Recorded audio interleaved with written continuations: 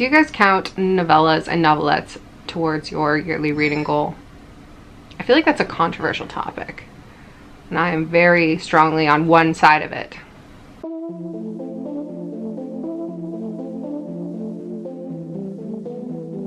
Hi friends, welcome back to my channel. Ooh boy, April has just been slumping along for me when it comes to reading. Was that a good segue into how to get out of a reading slump? No, I don't know if I know the definition of a segue. That's right everybody, today's video topic is the best sci-fi and fantasy novellas to get you out of a reading slump. And speaking of definitions that I don't know, some of these are not actually novellas. I looked it up and a novella is 10,000 to 40,000 words. A novelette is 7,500 to 19,000 words. And a novel is anything over 40,000 words. So I do not actually know the word counts of any of the books that are laying at my feet right now. So bear with me, okay? Suspend your disbelief. Maybe they're not novellas, maybe they're novelettes, maybe they're just short novels. The video topic is short books to help you get out of a reading slump. I'm trying to help you. Stop harassing me for not knowing the definition of a novella. I've also inadvertently made this into a Tor showcase video apparently, because literally every book that I'm going to be showing today, except for one, is a Tor novella. Clearly I have a type. Before we get into my giant list of novellas and novelettes and short novels, don't forget to like and subscribe and ring the bell icon so you know when I upload my new videos. I upload 4 times a week. I really like to intersperse my reading with, you know, long books and novellas because it makes me feel very accomplished and it pads out my yearly reading goal. So, you know, if I read like something by Ryan Cahill and then want to die after because I just spent 40 years reading a book, I can read a book that's under 100 pages and it still counts as a book. Fight me on that. I think the best option to start with is actually a novella duology. Silver in the Wood and Drowned Country are by Emily Tesh. This is a queer, folkloric, horror-esque story with some elements of The Witcher, kind of more in book 2, but a little bit in book 1. And it's gorgeous. I cried. I don't cry very easily at books, but book 1 made me cry because it was just so... Emily Tesh actually has a new novel coming out. I'm not sure if it's a novella, I think it's a full-length novel called Some Desperate Glory. I can put that up. So pick up these now and read them super quick to find out if you like her style, and then pick up Some Desperate Glory because I personally adore this. The second novella I would like to show off, I'm not actually sure if this is a novella, it might be a little bit longer. It's got kind of the same vibes to me as Silver in the Wood and Drowned Country, and it is Spear by Nicola Griffith. This is actually a gender-bent Arthurian tale, which is not immediately obvious by the look and synopsis. Nicola Griffith is really, really good at spinning what should be just historical fiction into something fantastical and beautiful and super engaging, so definitely check out Spear. And then in the realm of sci-fi horror, we have Flowers for the Sea by Zin E. Rocklin. This book is haunting. Like, when a lot of books are described as like hauntingly beautiful, this is that, truly. Survivors from a flooded kingdom struggle alone on an ark. Resources are scant and ravenous sea beasts circle. Their fangs are sharp. Among the refugees is Araxi, ostracized, despised, and a commoner who refused a prince. She's pregnant with a child who might be more than human. Her fate may be darker and more powerful than she can imagine. Again, just a little tiny book. I lied when I said that they were all Tor except for one. There's 2, because this is by Saga Press. Six Gun Snow White is a fairy tale retelling, but it is also a Western. It also makes a statement, okay? This is not just some Snow White retelling. Although her mother's life ended as our heroine's journey began, so begins a remarkable tale that is equal parts heartbreak and strength. This girl has been born into a world with no place for a half-crow, half-white child. After hiding the girl for years, a very wicked stepmother finally gifts her with the name Snow White, referring to the pale skin the child will never have. Filled with fascinating glimpses through the fabled looking glass, as well as close-up look at hard living in the gritty, gunslinging West, this is an utterly enchanting story, at once familiar and entirely new. Next, I want to show off 2 novellas by the same author that are not related to each other, but they are Servant Mage and The Keeper's Six by Kate Elliott. Both from Tor, obviously. Servant Mage is a couple of years old now, really great book.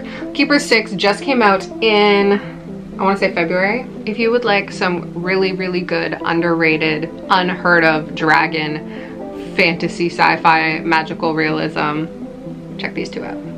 Okay, So these next two books you might be like, why are you putting them on your list, Jules, if you don't like them? Well, because you might. These are two novellas that I read earlier this year, again, to pad out my, you know, reading list.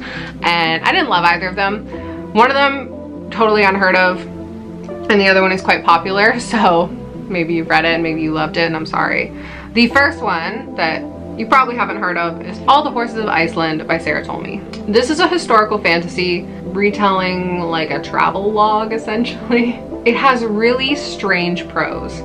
That was my biggest issue with it. It is the type of book where it's like, the guy did this, and then he did this, and then it's 7 days later, and he traveled here. And I don't know, it's not for me, but it's very short. Filled with the magic and darkened whispers of a people on the cusp of a major cultural change, All the Horses of Iceland tells the tale of a Norse trader, his travels through Central Asia, and the ghostly magic that followed him home to the land of fire, stone, and ice. And then for the arguably most controversial book on my list, we have Nothing But Blackened Teeth by Cassandra Khaw. It is a Japanese haunted house situation, and yeah, it's good, it's interesting. If you haven't read a lot of horror, you might really like it. And I've had a lot of people actually in my comments recently asking for more horror recommendations. So here's like a kind of non-recommendation recommendation. I thought it was a little boring. It was just very slow, and it was not scary in my opinion. So as someone that loves horror, not for me. But if you're a horror newbie, yeah, why not? Look at this cover. The cover's spooky. Cassandra Khaw also has a new book coming out called The Salt Grows Heavy. I've heard really excellent reviews of that one so far, so fingers crossed that that one is going to be more up my alley. But check out Nothing But Blackened Teeth.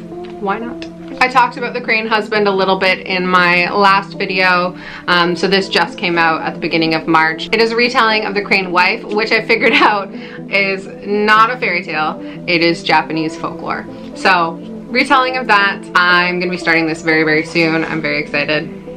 Say very again, I dare you. I cannot rave enough about The Ballad of Black Tom by Victor Laval.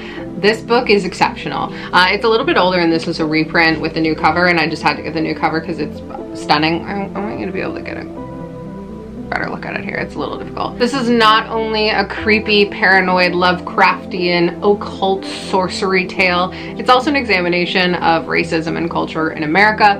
So it's just like so good. Oh, and it's Jazz Age New York. How can you not want that? Remember all the way back at the start of the video when I said, oh, only one of these books is not by Tor. This is the book now. It's Coraline by Neil Gaiman. If you have not read Coraline, you're wrong. It is in fact a requirement of existing that you must read Coraline. And if you don't read it right now, you will cease to exist. Goodbye. I don't know what happened to my copy that... And after you finish reading Coraline, please go watch the stop motion animation movie because it's also fantastic. It's quite different from the book, but like, that's okay. It's really good. Guys, how could I not end my list of short books with the queen of short books herself, my favorite author, T. Kingfisher. I actually wanted to pull all of her books off of the shelf here and include them because really this should just be a video of all of the short T. Kingfisher books that you need to read right now. But I'm specifically going to talk about What Moves the Dead, which is an Edgar Allan Poe Followed the House of Usher retelling. Super creepy, super good. I've talked about it before. I talked about this book in my Phobias video, which you should check out if you have not yet, because I struggle in that video. T. Kingfisher's newest book just came out, A House with Good Bones. I haven't dived into this yet, but I've heard excellent things, and like, of course it's excellent. It's T. Kingfisher. One day I'm gonna do a video on why I'm obsessed with her so that you can actually trust me and believe me when I say that her books are incredible and you're not just like, who? Who are you talking about? T. Kingfisher. Anyways, that is the end of my list of novellas and novelettes to read to get you out of a reading slump. You should really do what I do. Take my advice, read long books and then short books and go back and forth all year until you've hit your reading goal or until you cry because you aren't hitting your reading goal and you can't even finish a novella and you're bad at reading. I love you guys. Bye. Like and subscribe.